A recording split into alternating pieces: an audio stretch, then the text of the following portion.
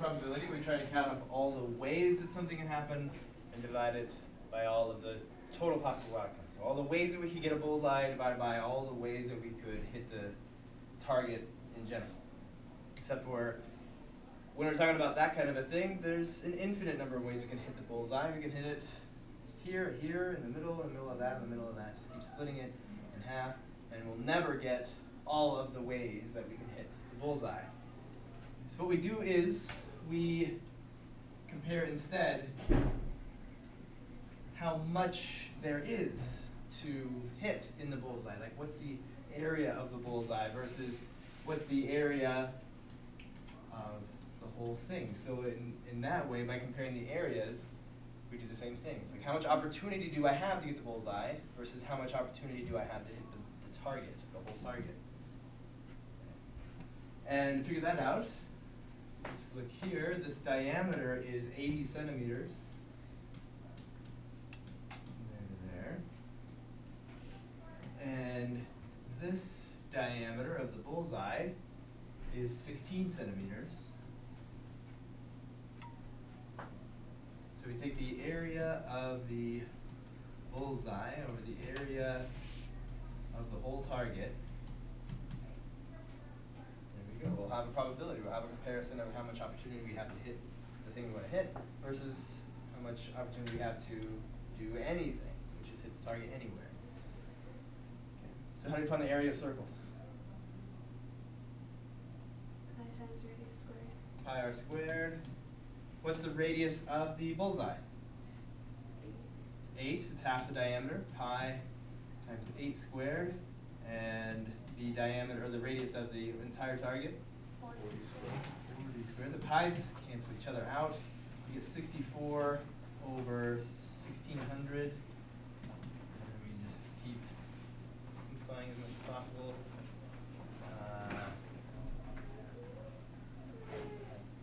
16. And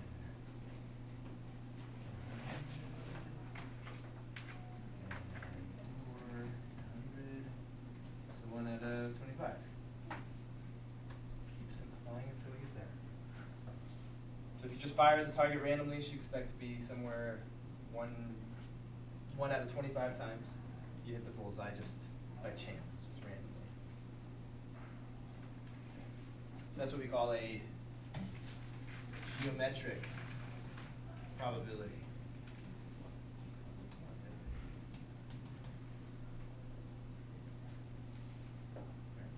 Other questions?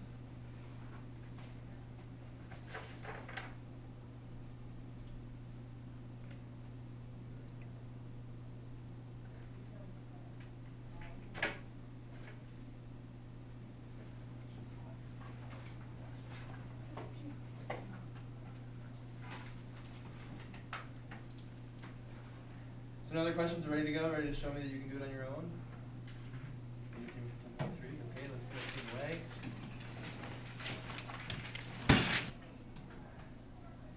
Picking one card out of the deck. It's probability of picking a card that is not a face card.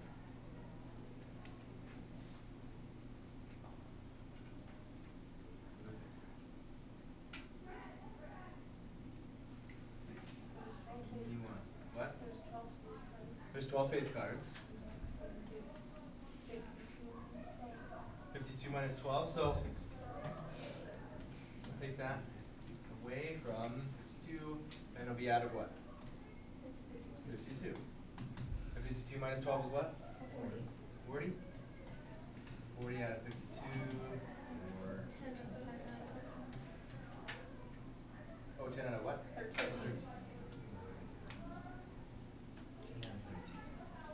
Which is also the ratio in the single suit, how many cards are not face cards to how many cards are, well, just cards. This also kind of hits on the idea of a complement. Basically, we've taken the complement, which would be to get a face card, we've subtracted it from the total, and that's a whole lot easier than counting up all the cards that aren't face cards. It's easier to say that there's 3 in a suit, 4 suits, 12 face cards, take that away from 52, than to say, okay, we got ace, and then 2, so up to 10, multiplied by 4, 40, right? So however you look at it. Using the complement, it might be a little bit easier to you, just depending on your opinion. Okay, so here we're talking about experimental probability, meaning that we actually run an experiment that we have been saying we can find the probability of, but we've been doing it theoretically. Theoretically, there are 6 faces to a die, and the probability of getting any one of those faces would be 1 out of 6. So we're seeing, does that match up to the actual experiment? So what's the experimental probability of rolling a prime number and reminding you that 1 is not a prime number? Prime numbers start at 2. So which numbers are prime numbers then first? 2, 3, 5. So 3 of them. So what's the experimental probability of rolling a prime number? That would be theoretical. Experimental means based on the experiment that was run.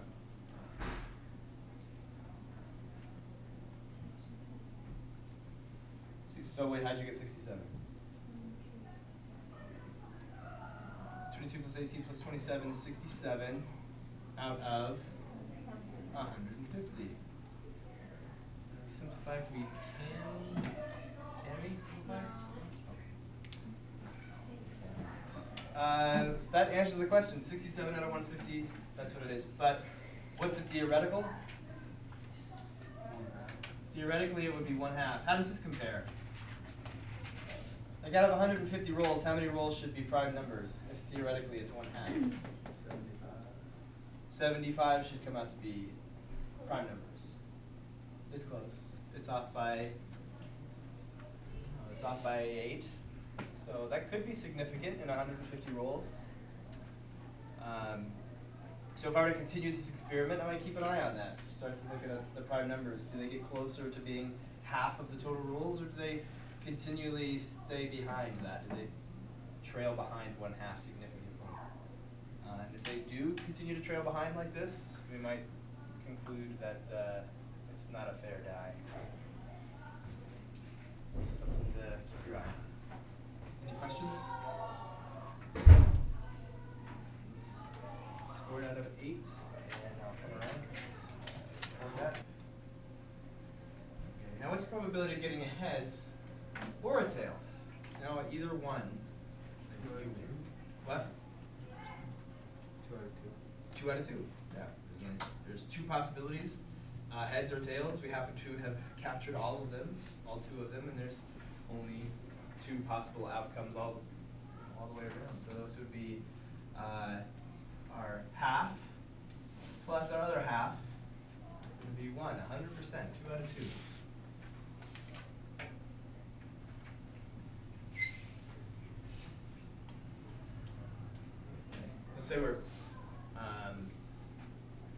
Let's say we are pulling a card out of a deck of cards. We could be rolling a die here, or lots of things, whatever situation involves 2s or 6s. What's the probability of getting a 2 or getting a 6 in one thing, just in one draw of the card? That probability, or how would we find that probability, do you think? 8 out of 52, because we have 4 that are 2s, plus 4 other ones that are 6s, so 8 out of 52, or what? Or is 2 out of 13?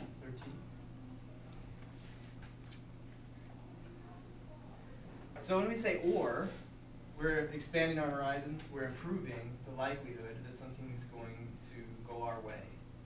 Because probability of 2, find probability of 6, okay, that's 2 separate things, but if I allow myself to have a 2 or a 6, either way I succeed, I win, then I'm going to just add those probabilities together.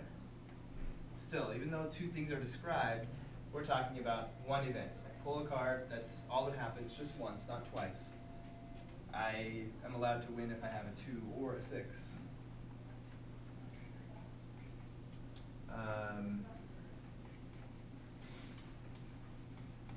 Okay, let's think a little outside the box. Instead of K and Q representing king and queen, let's have them represent is K, the letters K and the letter Q, right, from the alphabet. So I just randomly pull a number from the alphabet.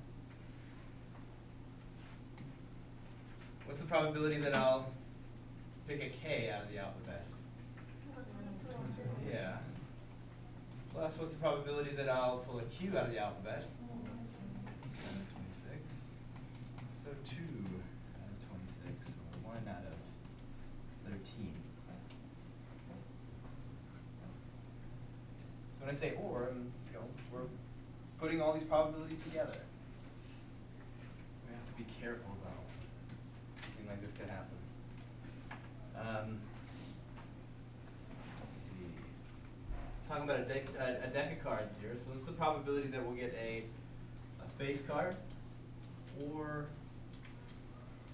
a heart? Give you a minute to work on that by yourself. The other, so we can still consider Right. it.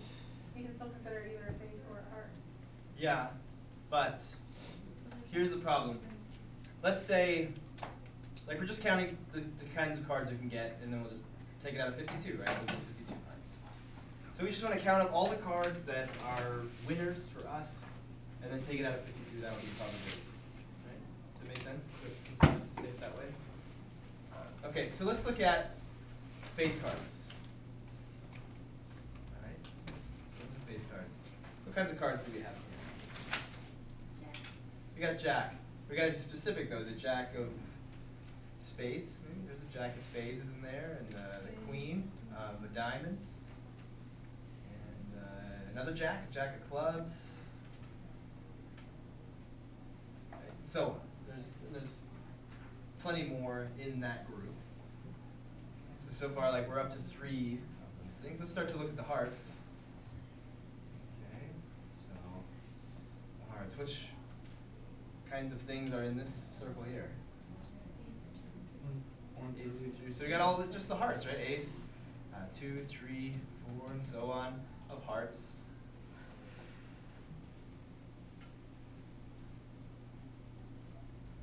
All of the hearts. But there's some overlap. There are some that are both. Okay? So which ones are both? Jack, the Queen, the King of Hearts. They're both at the same time. Okay. Well, let's see. If we count it like this, we got 12 face cards out of 52, plus we got 13. Sorry, we got 13 hearts out of 52. If we say that equals 25 out of 52, that kind of makes sense. But let's look at this picture and see what we're actually doing. We're counting too much, right? How many are in this, let's say, orange? Let's make it orange. How many are in this orange circle?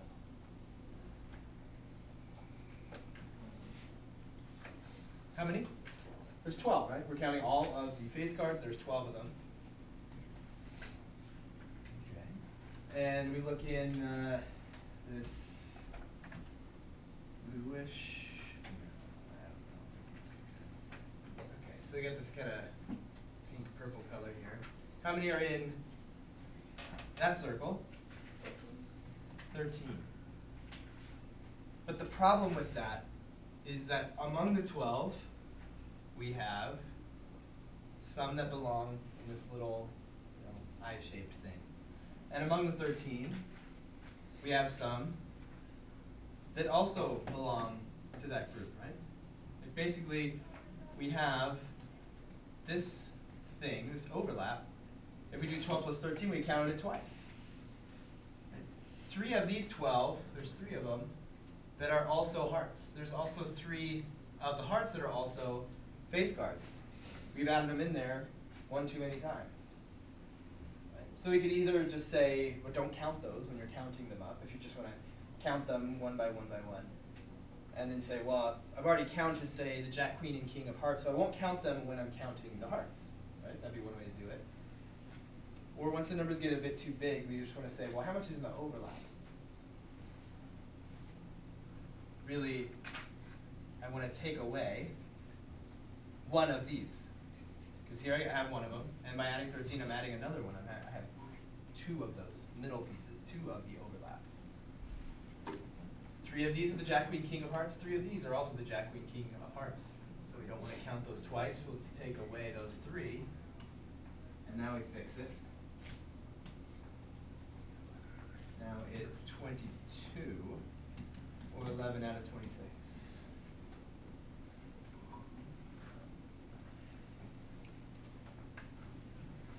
So we can take the probability of getting a face card, plus the probability of getting a heart. Then we want to take away the probability of what? Getting a card that is what? Taking away probability that we get what kind of card?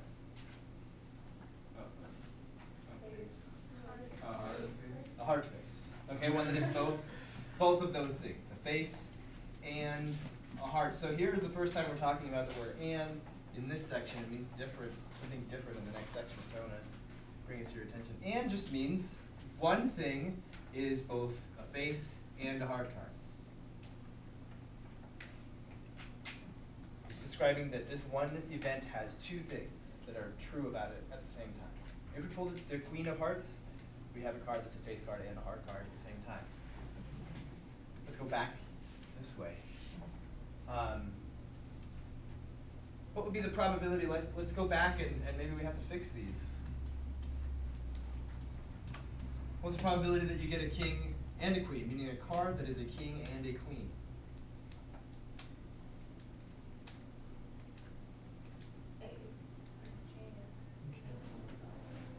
What's the probability that you get a card like that? 0, yeah. That's why we could just add these together, because there is no overlap. If you look at kings and queens, here are kings, here are queens. Completely what we call disjoint.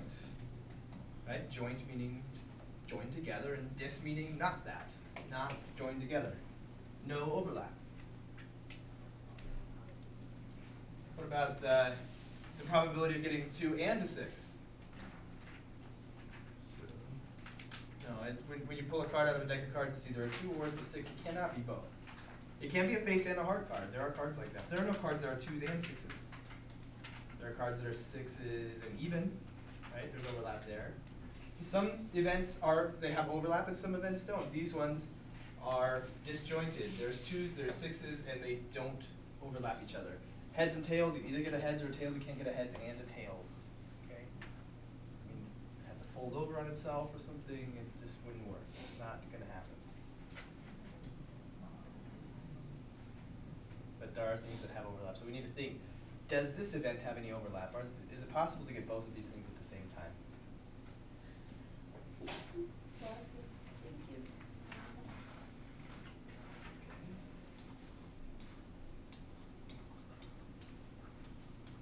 So this would be a deck of cards again. We want to know the probability of getting something that's bigger than a 6 or a number that's even.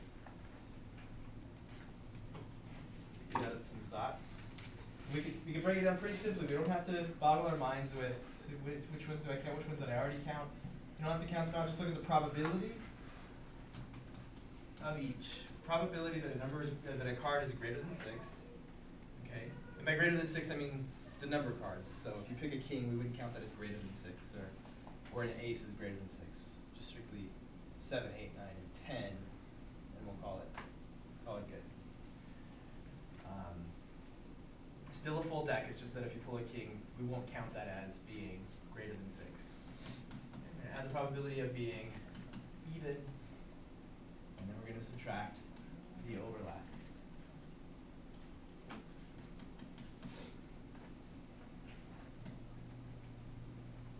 Okay, if I described this well enough so that it was understandable, what's the probability that you get a card, pull a card? It has to be a number card, at least by my definition, that's greater than 6. What's the probability of getting one of those cards?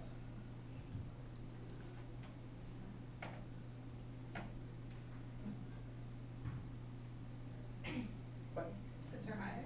Yes, no. Bigger than 6. Bigger than 16. So there's 7, 8, 9, 10. That's 4 cards. That happens once in every suit, 4 suits, 16. Out of 52, picking one card. Plus, what's the probability of an even? How likely is it that you'll get an even number? 20 out of 52. You got 2, 4, 6, and 8, and 10. You got 5 in each. So 5 times 4 is 20. Okay, then we have to subtract the overlap. There are 8 cards that are both bigger than 6 and even. What cards would those be? 8 and 10 in each suit. Right? So there's 8 of them. They're bigger than 6 and they're even. What that means is 8 of these are the same as 8 of these. So we can look at, there's a particular 8 cards in this 16 and 8 cards in this 20 that are the same cards. The 10 of hearts and the 10 of hearts are both groups. So we counted it twice. We don't want to count it twice. We want to subtract that one away. I mean, you do that 8 times because there are 8 cards that are exactly the same card. So we get 36 minus 8, that's 28. 52. So 7 out of 13.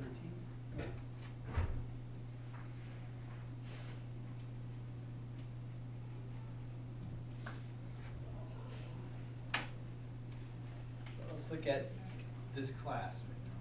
So we'll try and pick a couple of groups that some of you belong to and some others belong to another group, and maybe there's some overlap. So can you guys think of 2 groups that you might belong to, people in this room, that there is some overlap?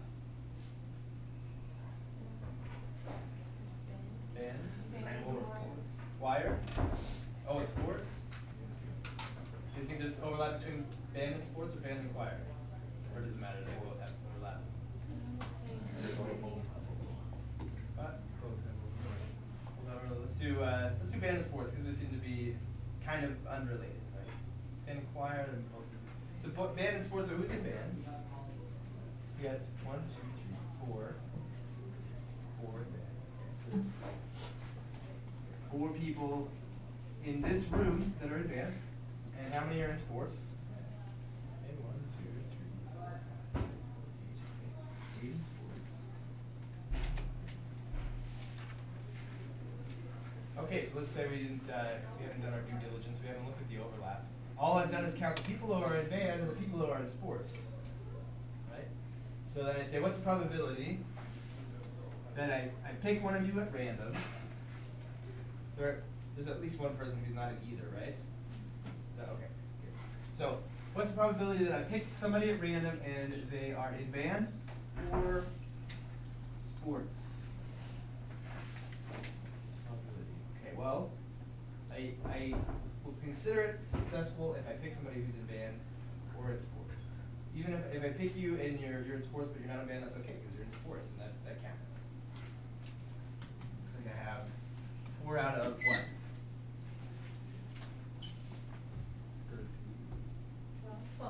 12 today, because we got somebody absent. So 4 out of 12, plus 8 out of 12. Okay. And so that would equal 12 out of 12. So that's possible if everybody's involved in one of those, but can we just say there's somebody, at least one person who's not in either of them, right? So it's not guaranteed that I will pick somebody who's not in one of those. So what did we forget to do? Take away the overlap. Okay, so let's look at the overlap. That's going to affect our. So how many people are in both band and sports? 1. Is it? Just 1? Okay, just 1. Make sure you get it. Look at that. Okay, so the real probability is 11 out of 12, almost guaranteed. So there's one person apparently that's not in either one, right? So, really, really good chance that if I pick somebody at random, I'm going to get somebody that's either in band or in sports. But I haven't overcounted by counting Kevin twice. Right? We got a 12 out of 12 because we counted Kevin twice. Kevin is here. He's in band. He's also here though. He's in sports, but he's also in band. He's in both groups, so we've counted them twice. So it would take him out of there once. It means he's still in there. We just took away the extra Kevin that was in there, right? Any questions about that? Make sense? You gotta think about it. If there's overlap, you gotta get rid of that overlap. You gotta subtract it out of there.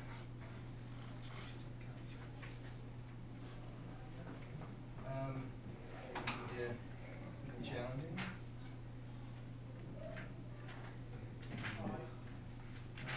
Okay, let's do something a little bit kind of like the other way around.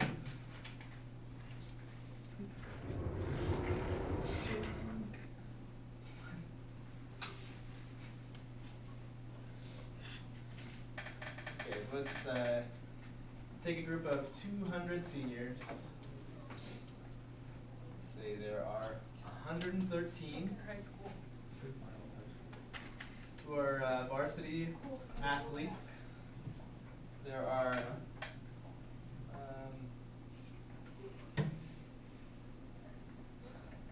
oh, I didn't put that on there. No, that's right. 113 who are varsity or on the honor roll.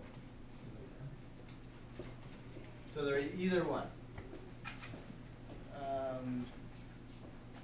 So there's 74 who are varsity, and there are 51 on the honor roll.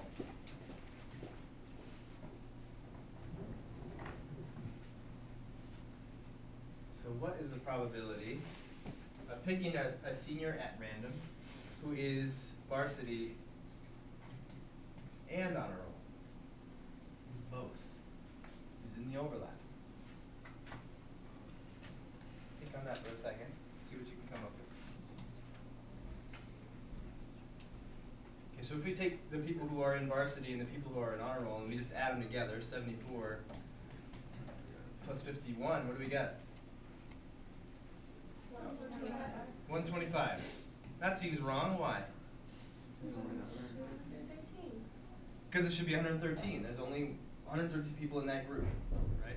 If we just add the 74 varsity to the 51 honor roll and expect to get exactly the number of people who are in either one or the other, we would be assuming that none of them are in both.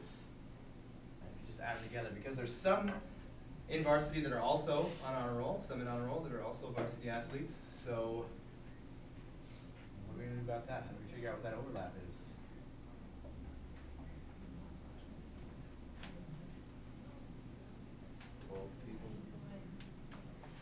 Take away 113. If we have this 74 and this slightly smaller 51, some of that 74 is also part of that 51. So we've added 74 and 51. All of this together is 125.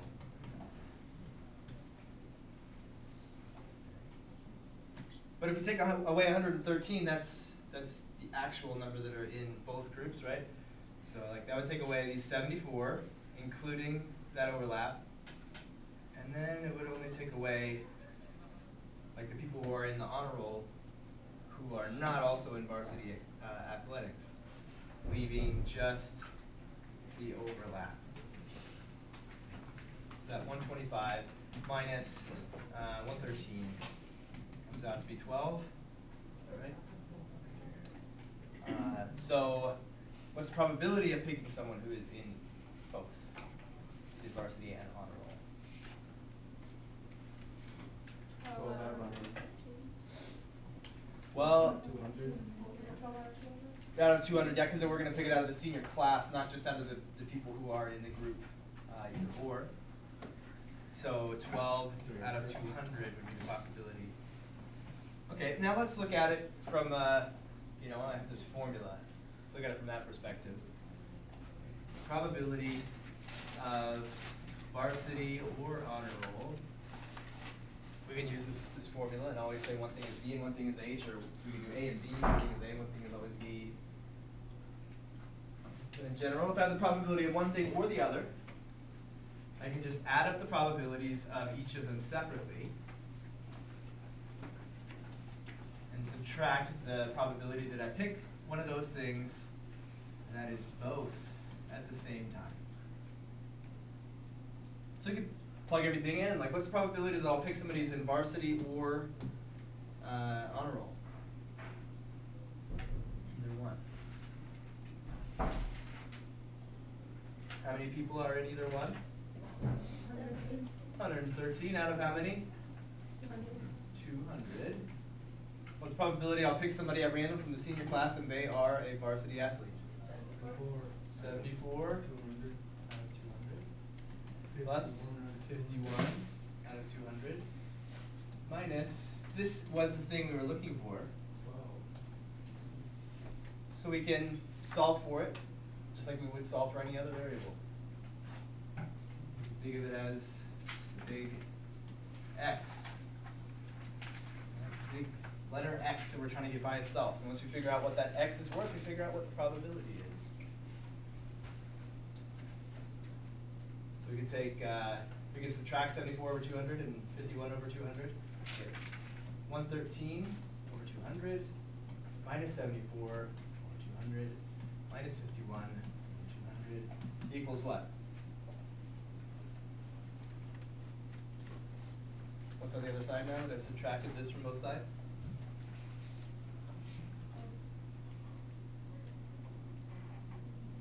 Well, negative X, or what we're looking for. So whenever I get whatever this is, this will be the negative of what I was looking for, so I'll just change the sign, whatever it is. No surprise, this comes out to be negative 12 over 200. That equals negative probability of E and H. So positive 12 over 200 equals positive probability of E and H.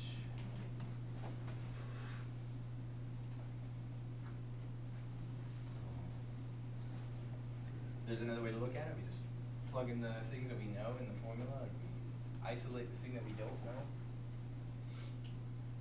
And in that way, there could be possibly a scenario where they tell us what the probability is of getting one or the other, the probability of getting a single one, probability of getting one that's both, but we don't know what the probability is of getting just honor roll without having told us what that is.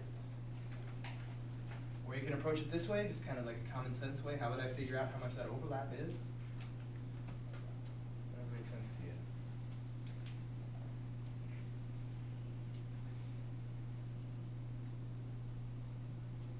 Any questions from that? And by that I mean one event that could be one thing or the other, it could be one thing and another thing.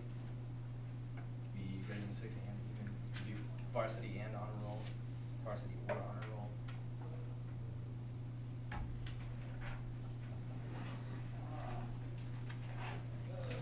Well then let's move to the next section, which will be two events happen, one right after the other. Not one event with two possibilities, but two events, one right after the other.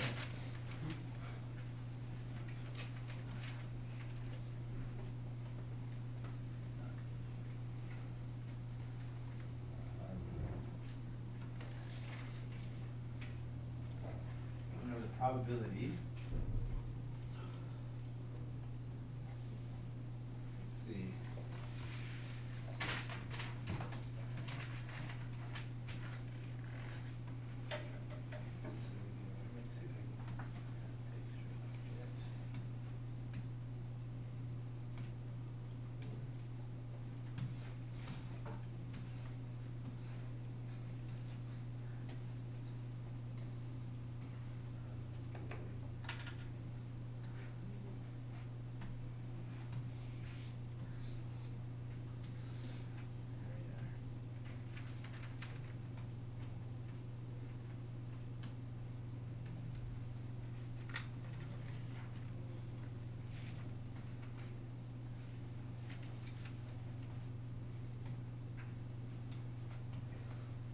There's some questions in the homework about spinning this wheel. So we're going to ask the probability, what's the probability of getting one color and then another color? Like what's the probability of getting a blue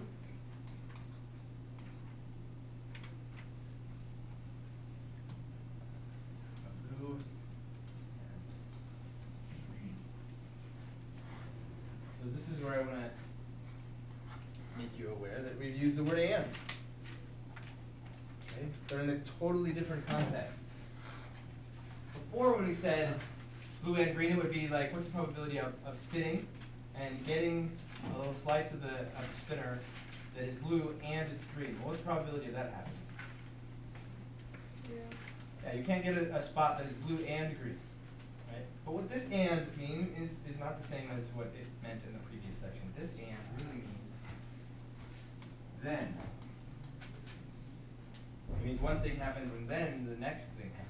So two things in a row.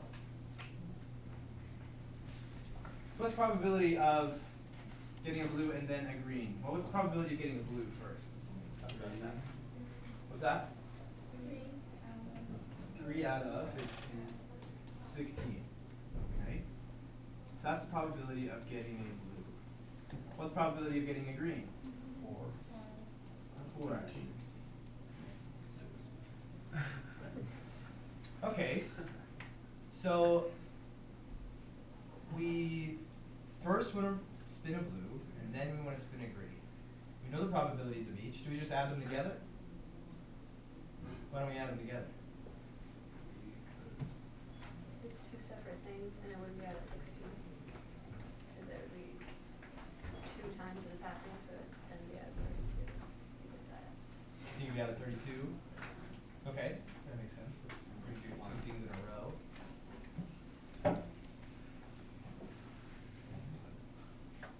What's that? So we want one thing to happen and then another. Okay, so maybe you've done this before. Maybe you're familiar with multiplying probabilities together. We would multiply these probabilities together. Okay. But to see why, I'm going to use a little video to help you see why that is. Basically, we have one thing that will only happen a certain percentage of the time. We can think of it as a percentage. And then a thing after that that will only happen a percentage of that time. Okay. It's kind of like this.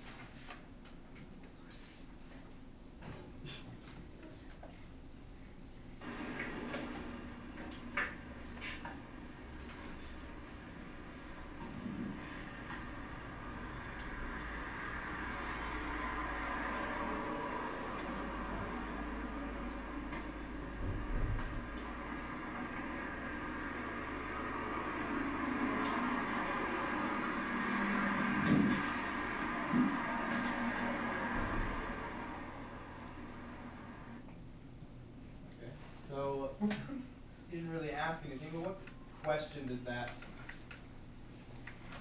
make you think of? If you put on 2 pairs of sunglasses, what question might you ask about that? What percent tint? What percent tint, or a similar question, how much light is going to get through those glasses? Okay. So to see intuitively why we wouldn't add these probabilities together, would it be 100% tint if one is 50% and one is another 50%? No, it's not that I block out half and then the other half with those two 50% tints. But before you think that sounds too silly, people will walk into a store, it's having a 50% off sale, have a 50% off coupon, and think they get the thing for free. Okay, it sounds reasonable if you don't think about it for too very long. Half off, 100% off. I get the thing for free. Right? Sounds like super couponing. Okay, but then what happens if it's a 75% off sale and you have a 75% off? Do they pay you money to take the thing out of the store? No, that doesn't make any sense. So, to see why, well, first of all, to see what the tint would be, or an easier question might be how much sun will get through. Okay, it's the same question as what's the probability of getting a blue and then a green. How much light will get through a first pair of sunglasses and the next pair of sunglasses, or what's the probability of getting a blue and then a green? Let's look at that in terms of sunglasses tint. Okay, so we have one pair of sunglasses that is 50% tint. It's almost like if you are a ray of light, you have a 50% chance of making it through this pair of sunglasses, right? It doesn't quite work that way, but it's kind of how you can think of it. And then there's a second pair of sunglasses that also only lets 50% of the whatever it means. I don't know what that means exactly, 50% tint, is it? What are they measuring that's now half of what it used to be? Doesn't matter. So let's just think of it as a bunch of light coming in sunglasses. How much of it makes it through? 50% of it. So we're down to, cut that in half. All right, so now these sunglasses, this is all the light that's coming at these sunglasses, right? Half of what came through the original pair. This is exactly how probabilities work in sequence like that. Only half of the light comes through this pair. How about the second pair? How much of this light makes it through? Half. Well, if I compare this to the original sunlight, how much of this is that? A quarter, right? It's 50% of 50%. That'd be half of a half, a quarter, 25%, right? Half times half. Because what happens is, the original light gets cut in half. Okay, this is half. And again, this light's going to get cut in half. Right? There's like a 50% probability that if your ray of light will make it through the second pair of sunglasses. Okay. But how much is that? Is that me or somebody else? It's beeping. It's not me.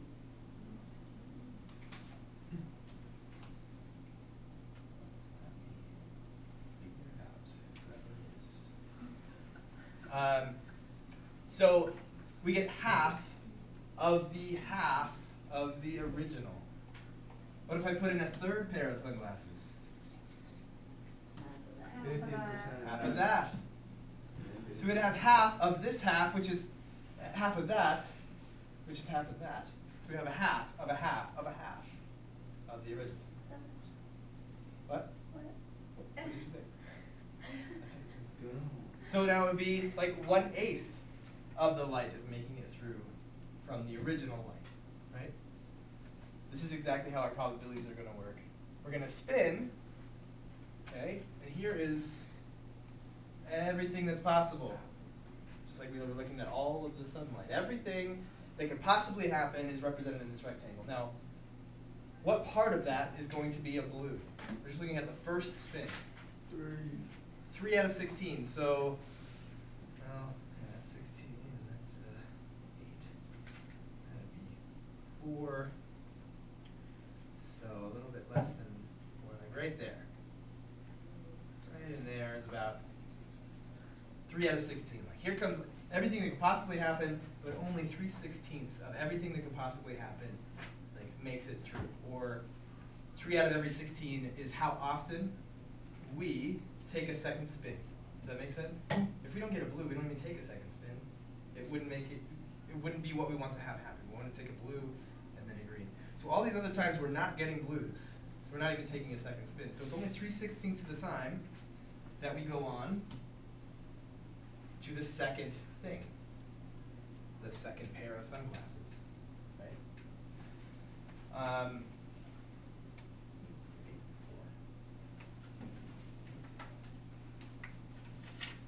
8. I drew that. Hold on, let me just fix that a little bit. And then point out why I was wrong. So hopefully I'm not confusing you. So if this is 16 things that can happen, then that would be down to 8, and this would be down to 4. So 3 would be like right there.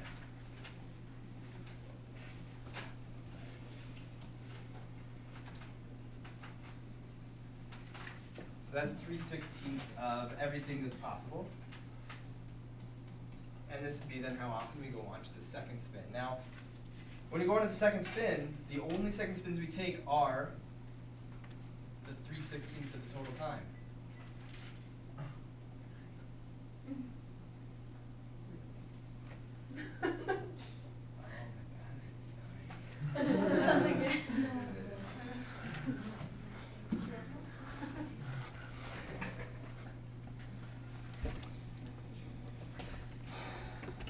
Okay.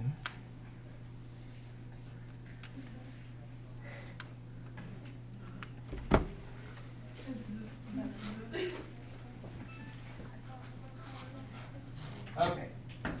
So we're going on to take our second spin, but the only amount of time that we go on to take a second spin is very small. It's 3/16 of the time. So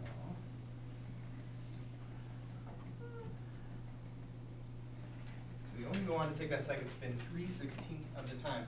Now, of that 3/16 of the time, what fraction of this will be a green spin?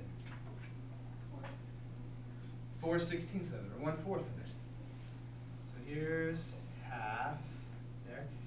There is a fourth of that, because we only go on, like 100% of the times that we go on to take a second spin, try and get green, we've already gotten a blue.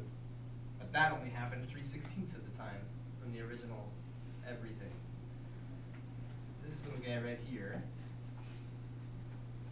is the only tiny sliver where we get a blue, and then a green. Because blue only happens 3/16 of the time, and then when we go on to try and get a green, that only happens 1/4 of the time. So how do we find that total? Well, we got 1/4 of 3/16. That would be 1/4 times 3/16. So 3 out of 64.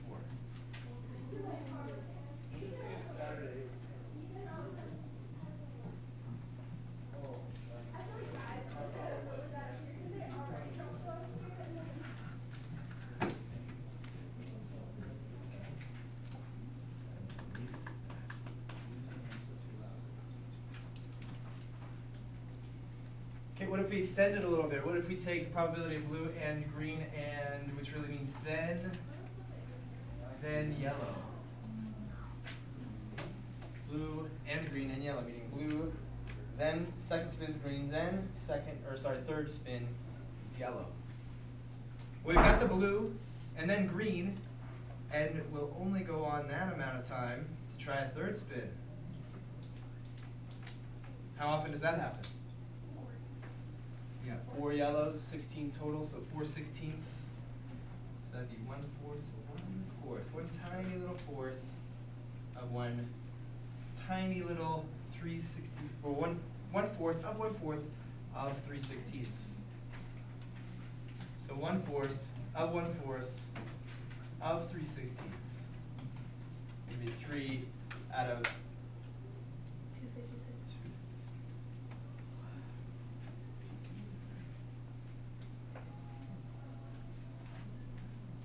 Multiply these probabilities together. They're getting small very quickly because we're taking something that is, well, not 100% guaranteed, and then something else after that that's not 100% guaranteed, and something else after that that's not 100% guaranteed. So we keep trying in sequence to see how likely it is that we'll see the sequence of events happen. Actually, hold on, let's do it.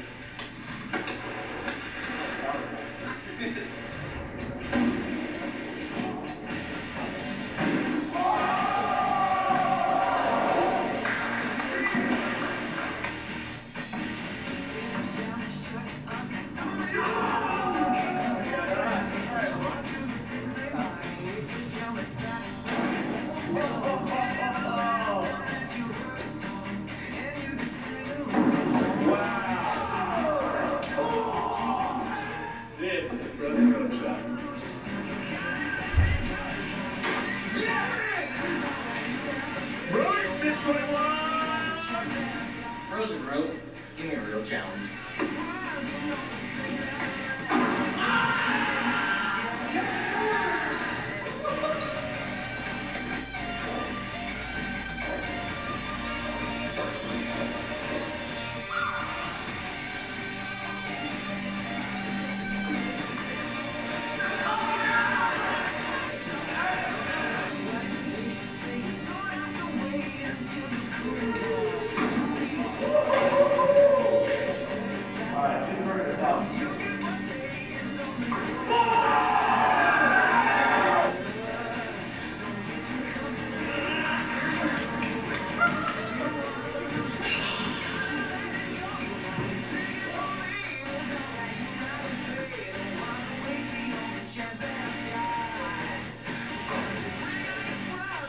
Got it.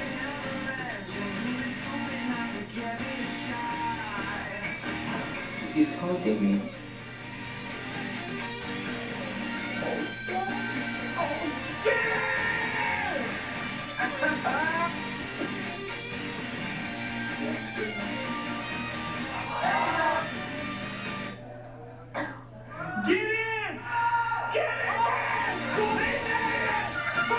What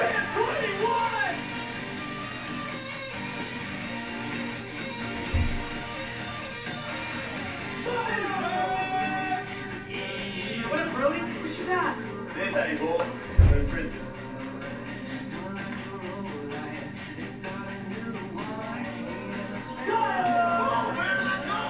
I dedicate this to the Hardy Boys. The ones that solve mysteries. Yeah, thanks, Hardy Boys.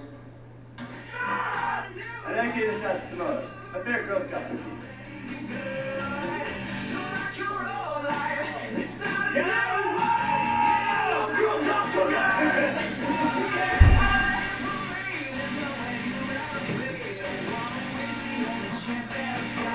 Twin cross. You may hear some birds in the background. They're loud, but not as loud as a squeaky chair shot. Take this, Brody Smith 21.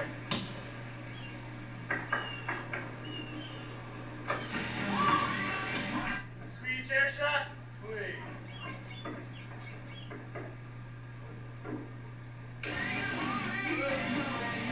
Oh, lens flare. Played him two. Just pass to the elbow. Chase Stockton, Ryan Horn.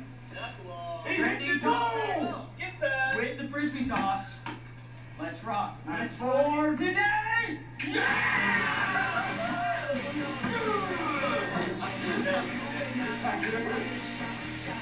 Fair time.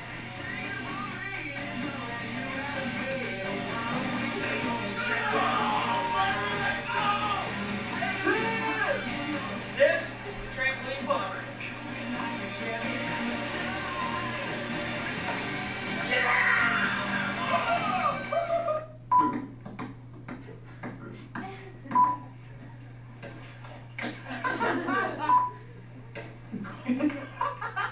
Hey, pants. Good. All right, that's good. That's good.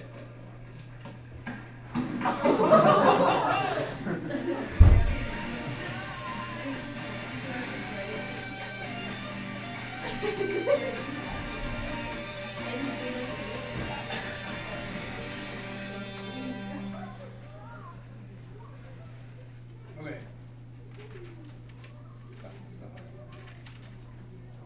Yeah. YouTube is hard.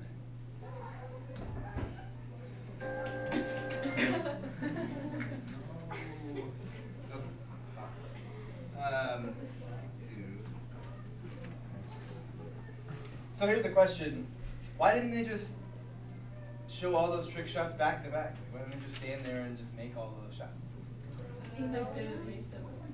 Yeah, right. So it was, they're good, right? But they're not 100% guaranteed to make those shots. I don't know if anybody was counting. I think I just counted one time when 2 shots were made back to back. Like which 2 were those? I can't remember. But it wasn't too difficult to shot. So the reason is the likelihood that, say, one of the guys from Dude Perfect and then Brody Smith would make 2 shots in a row is pretty unlikely, even if they were 90% likely. Even to make 3 in a row, let's see what that would take. What if they were 90% likely? So let's say that any guy from Dude Perfect, any shot that Brody Smith takes is 90% likely to happen.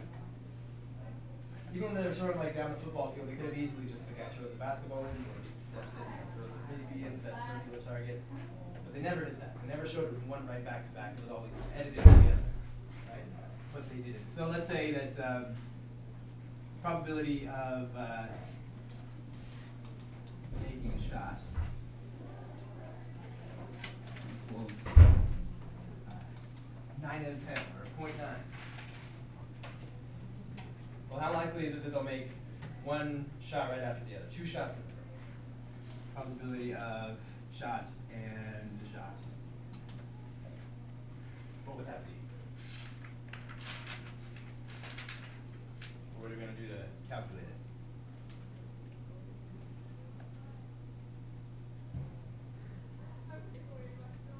Probability that these 2 things happen in a row. Multiply them together. Multiply 9/10 by 9/10. Right? This first guy takes his shot. That's going to be 90%. or 9 out of 10. So the second guy, after that, that less than 100% likely thing happened, he has to come in and make his shot right afterwards. So that's only going to happen 9/10 of that time. So 9/10 times 9/10 equals 81 out of 100. Okay, that's not too bad, right? What about 3 shots in a row? Well then, this guy has to come in after this guy who's made it, which only happens 90% of the time, and this guy's made it 90% of that time. He has to come in and he has to make his shot. He's only 90% likely to make that. The probability of then. When we say and in this context, we mean then. So we got 0.9 times 0.9 times 0.9 times 0.9. That's 0.9 to the third, 0.729. And 4 shots in a row, that's going to be 0.9 to the fourth. Okay. That's just 4 shots in a row. That doesn't seem like a lot of shots. It's a small number, 4. But to make 4 in a row is only 66% likely. It's going to happen nearly 2/3 of the time. It'll be getting a little frustrating standing around and having to only have that happen 2 out of 3 times. That 4 people in a row would make their shots. That's assuming they're that good. You think they're 90% good? Probably not. They're probably better than most people in this classroom. Dakota, of course. But that's all they do. This is how they make their living. They make videos for YouTube on trick shots. That's just what they do. So they're going to be pretty good. Anybody who practices that much is going to get better than average. Let's see if they try to do it 4 times in a row, or 5, sorry. Okay. Now we're nearly a 50-50 flip of a coin that they're going to be able to do this. And if they're waiting and they're having to take the time to do 5 in a row, it's going to take a long time. Okay. So that's why in these trick shot videos you never see them take just shot after shot after shot, because they're not making all those shots. They even showed you at the end how they missed some shots in a comical fashion. Okay, we do need to go over one more thing.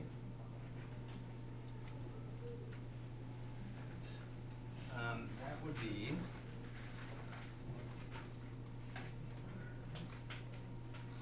let's just use the example from the book. Okay, so we're going to look at what's the probability that a randomly selected student will wear their seatbelt. Okay, well, we don't have exactly that data. We don't have data directly from, collected from students, how many students wear their seatbelts. But we do have some data on how likely a student is to wear their seatbelt if the person driving is wearing their seatbelt. Okay, or it's the adult in the car wearing their seatbelt. Okay, so if they grew up with somebody, an adult who wears their seatbelt, they're more likely to wear their seatbelt. Okay, so let's say that adult wears the seatbelt. Then the likelihood that the student is going to wear theirs is, oops, over here, 0.66, 66%. There's a 66% chance that the student wears their seatbelt if they observe the adult wearing the seatbelt, right? Which means there's a 0.34 chance that they don't. Right? The student doesn't.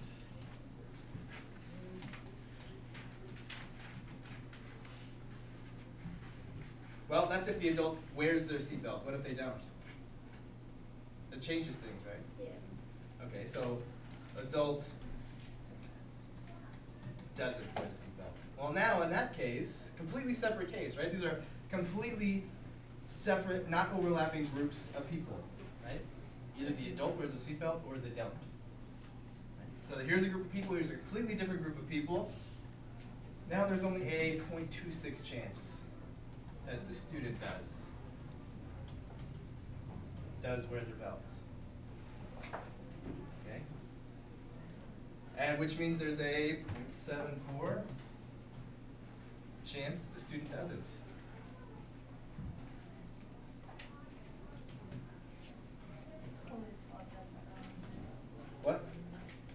That's not right at all. That's a lot of R.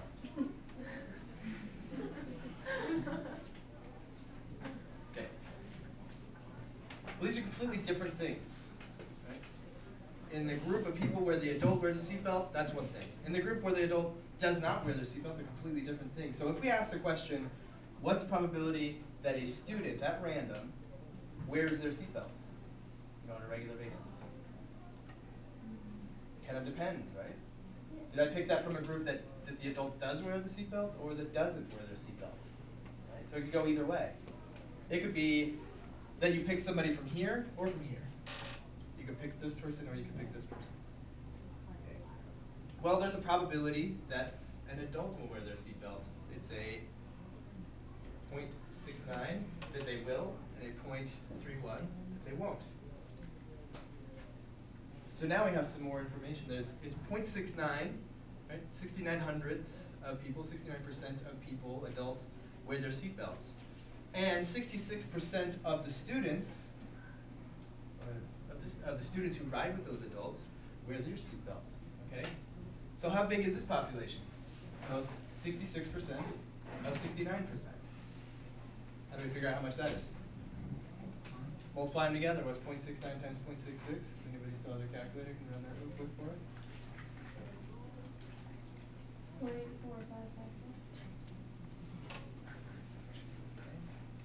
How about if the adult doesn't wear their seatbelt and the student really unlikely to wear their seatbelt, but there is a certain percentage of the entire population that wears their seatbelt, even though the adult doesn't? What would that be? 0.0. Okay, so there's this group that wears their seatbelt. There's this group that wears their seatbelt. Altogether, they make up how much? 50. Close to 50, if we add it together, right? So 0.5436.